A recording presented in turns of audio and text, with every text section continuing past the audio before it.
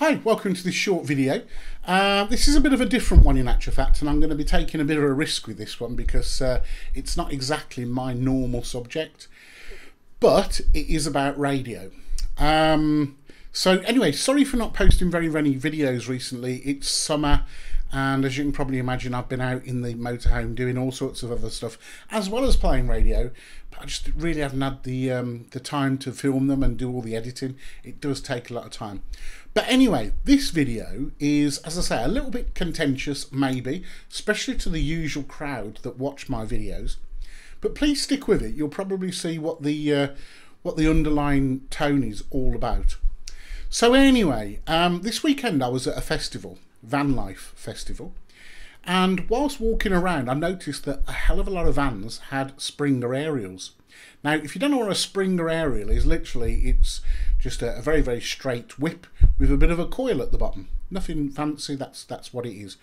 And for those of you that do know what I'm on about, you'll know that it's used for CB.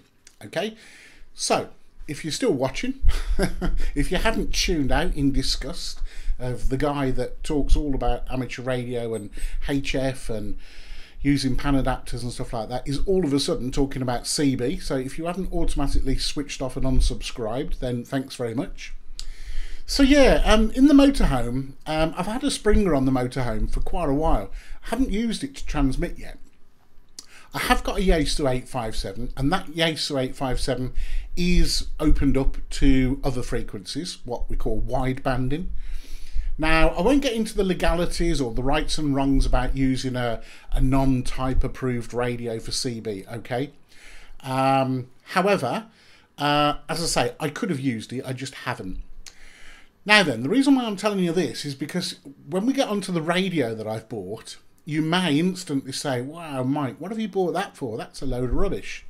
Now, I don't know whether it is a load of rubbish or not, to be honest. I bought it because it really fits into the van well.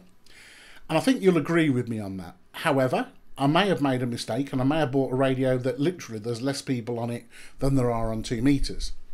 In which case I've just got another radio in the van that nobody's there. But anyway, the other audience, I think, for this video, having talked to quite a few people on the weekend about radio, is the van lifer. The people out there that want to talk to other van lifers, and maybe other motorhomers and campers, and also the 4x4 crowd as well. They tend to use CB quite a lot. So if you're one of those, then this could be an interesting video for you.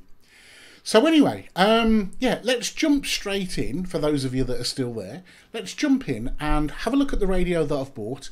And then I've got some photos of me actually installing the radio. And I'll talk you through what I'm doing, just so that you can see how easy it is.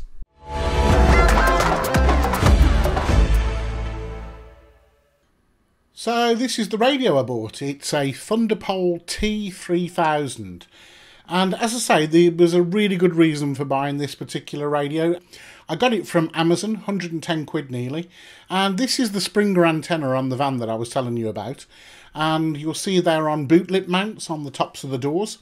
And this is the Diamond Super Gainer SG7900 for the 2 meter and 70 sems rig. And the rig that I've got in the van for 2 and 70 is the Yaesu FTM 400. Which is a great face-off type rig. You don't have to have a big radio sat on your dashboard. This is where I'm planning on mounting the radio, in that gap underneath the stereo. It's a standard DIN-sized radio, which means it will actually fit in there perfectly. So I start off by taking out the radio and the spacer underneath, and I thread through the lid off a bit of trunking, just to find a route behind the dash down to where the aerial comes in. The aerial is already cabled with a PL259 plug on it, so I need to join it. And this is the trunking coming out in the footwell.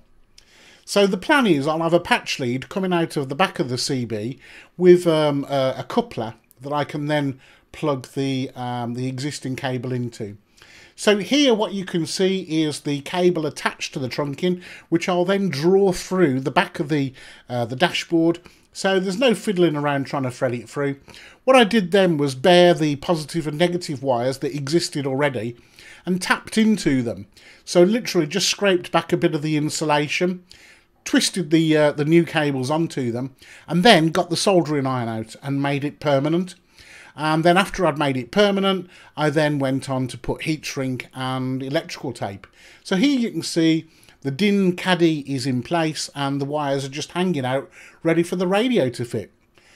So what you can see here is the radio connected to the antenna cable and the power lead, and you can see the amazing size of this little CB. There's no depth to it. It's probably 4 or 5 inches deep. That's it. And as I say, it's standard single DIN size, which means it will fit into the gap of any standard DIN size stereo.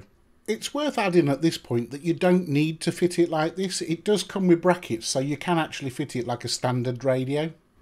So I'd already connected the PL259 plug on this end and left the other end without the plug on. So what I need to do now is fix the PL259 on the other end of the cable so that I can connect it using a barrel connector onto my existing coax feeder coming from the Springer antenna. So I've got the soldering iron out, and this is me in the van with no vice and all that kind of stuff, just trying to solder the PL259 onto the coax. For those of you that are no good at soldering and don't know anything about this kind of stuff, you can buy all of this stuff off eBay. Typically, these type of antennas come with the cables.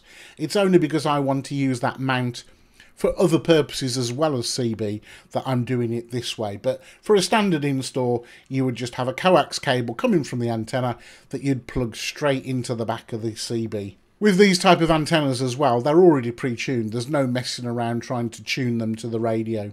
And if you don't know what that means, don't worry. Okay, so this is the radio in situ, and how neat does that look?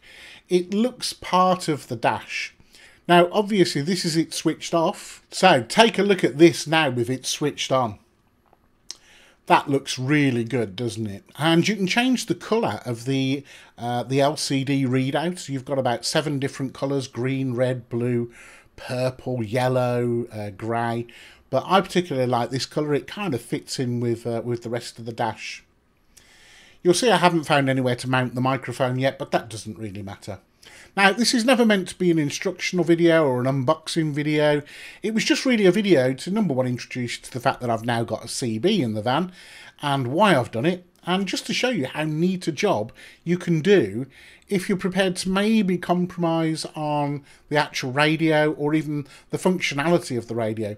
It's yet to be seen whether I've made a good decision or bad decision. If you've got any thoughts on this, please leave your comments down below. I'm very, very, very new to CB. The last time I touched a CB, I was about 15. So, yeah, it's all new to me. But, yeah, I'd love to hear your thoughts. Obviously, bear in mind what I said about the reason why I haven't gone for an SSB radio, because I can do that in other ways. Anyway, if you have enjoyed the video, please, as we all say, go ahead and click the like button. It does really help the analytics. And if you like watching videos like this, then go ahead and subscribe. Until next time, you take care, and I'll see you soon. Bye for now.